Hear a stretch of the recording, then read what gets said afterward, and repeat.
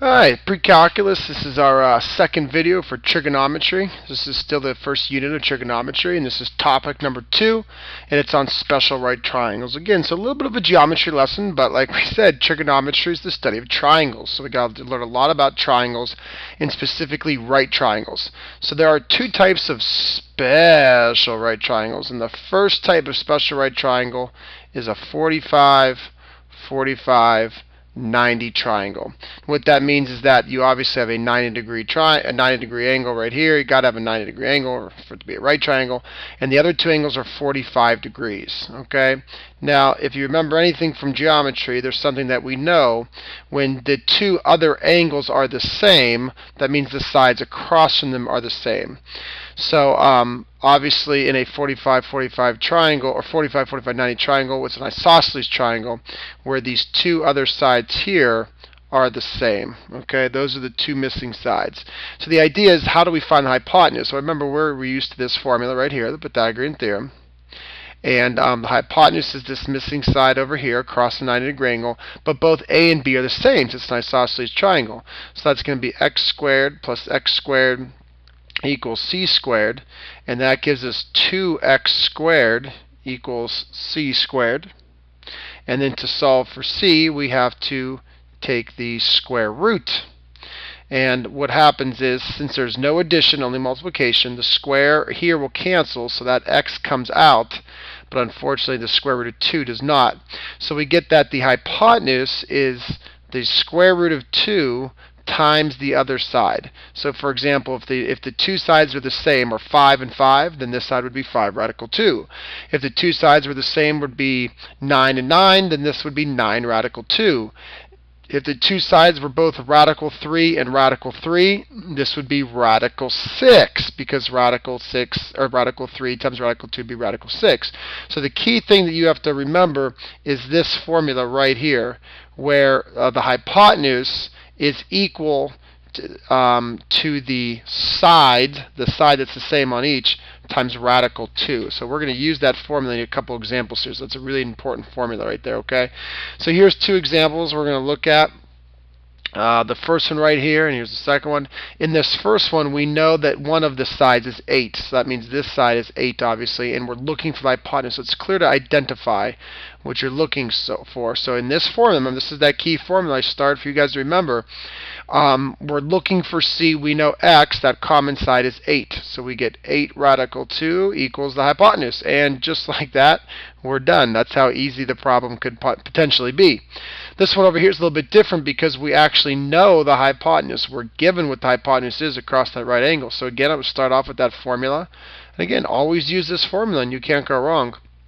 Alright, this time I'm looking for the x value, that is these other two sides, and c is 7 radical 2.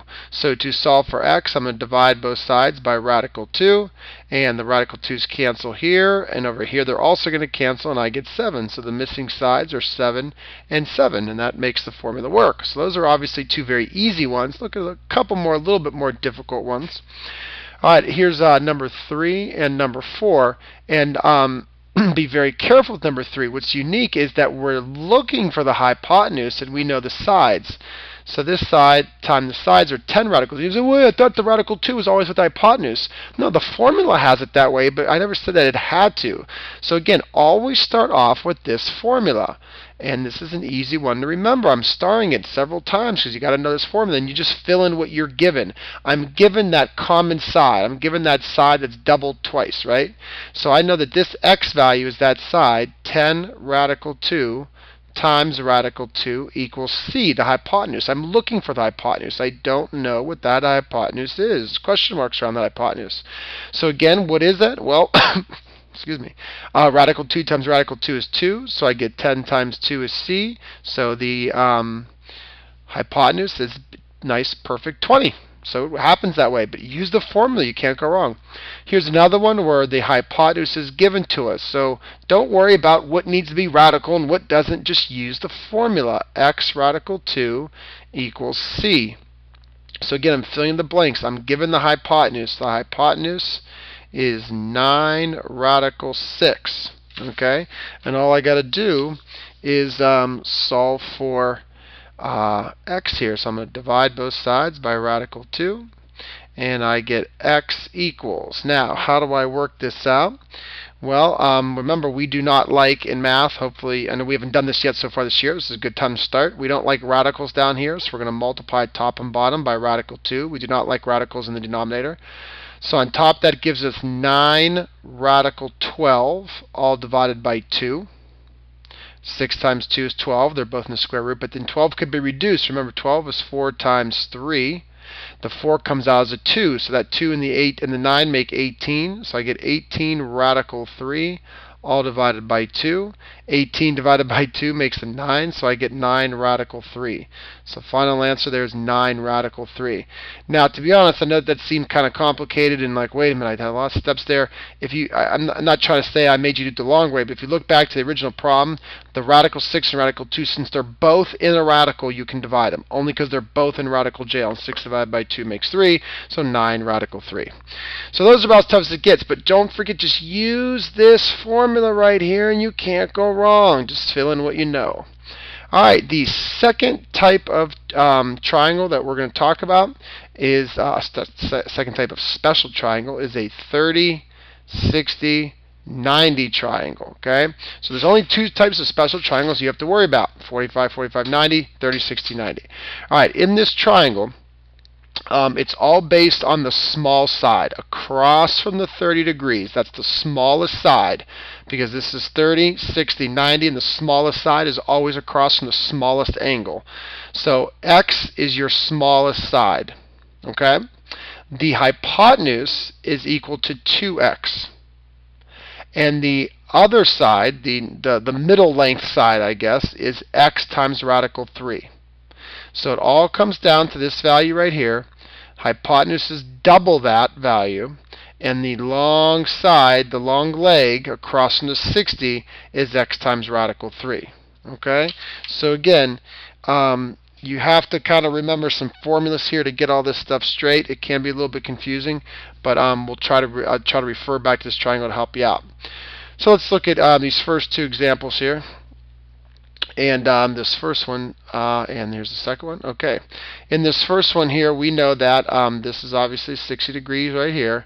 So across from the 30 is the guy that starts it all off, x. Okay, so the y right here would be double x. So I really don't need to think of y if you don't want to. Just think of twice x, because this is what x was. So this side down here across the 60, remember, is always x times radical 3. So x times radical 3 is that long side across from 60. So that means x radical 3 is equal to 4 radical 3, because that was the side that was given to me.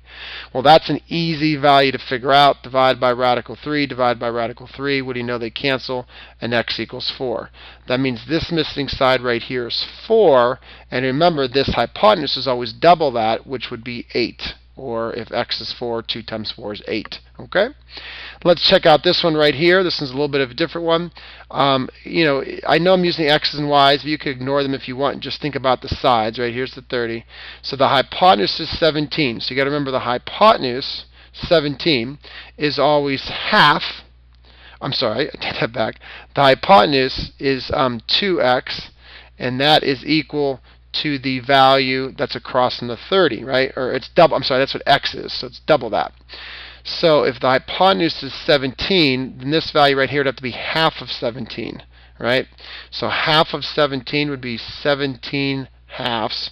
Or because it's a terminating decimal, I'll let you use the terminating value there. 17 divided by 2 would be what? 8.5, right?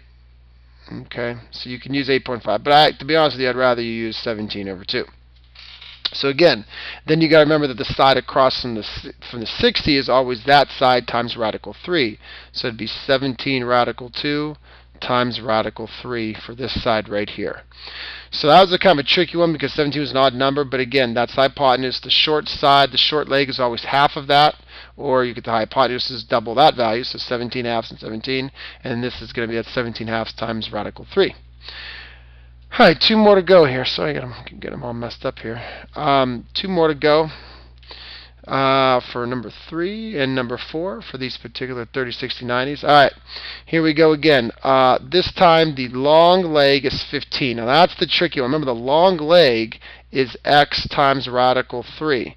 I'm telling you that that long leg, that's x times radical 3, is 15. Because look at the picture, it's 15. So I got to solve for x. And again, maybe I should have used x, and I should just use an s, or I shouldn't have done the x and y's in these pictures, but that's the short side. Across from the 30 degrees is the short side, the x. So again, x radical 3 is the long leg, which I'm giving to you as 15. So I got to divide by radical 3, divide by radical 3, and x equals 15 over radical 3. But remember, I don't like that radical in the denominator, so it's called rationalizing to get rid of it, and I get 15 radical 3 over 3. And then 15 divided by 3 is 5. So I get 5 radical 3. So this time the short leg is 5 radical 3. So things are a little bit weird than normal here, but it does happen. And then remember, the hypotenuse is always double that short leg. Double it. So double 5 radical 3 times 2 would be 10 radical 3. Okay, so that's kind of a tricky one. And number 4 here, this last one, the hypotenuse is 24 radical 21. Very weird. So again, I'm going to cross out the x's and y's. Remember, the short leg is always half the hypotenuse. So half the hypotenuse, that's easy to figure out, would be 12 radical 21. Just cut it in half. 24 divided by half is 12, and then 21, radical 21 stays there. So 12 radical 21. And then the long leg is always that value, the 12 radical 21, the short side, times radical 3. So I could do this. That's 21 times 3 is 63, I believe. So I get 12 radical 63. And again, because that's what the long leg is, that's the radical 3 times the short leg. However, 63 can be reduced. I believe it's 9 times 7, so the 9 comes out of 3. So I get 12 times 3 radical 7. But the 12 times 3 makes a 36. So I get 36 radical 7 for this long leg here. So that's kind of a weird problem, but hey, that's how it works. That's how it happens. So be careful with those weird ones. There's 2 important triangles you got to be able to work with. We'll do tons of problems like this so you could practice. But again, you just got to get used to knowing how the sides are related to each other. And once you get used to that, it'll work out for you. All right, print check out. That's it for video number 2 over trigonometry.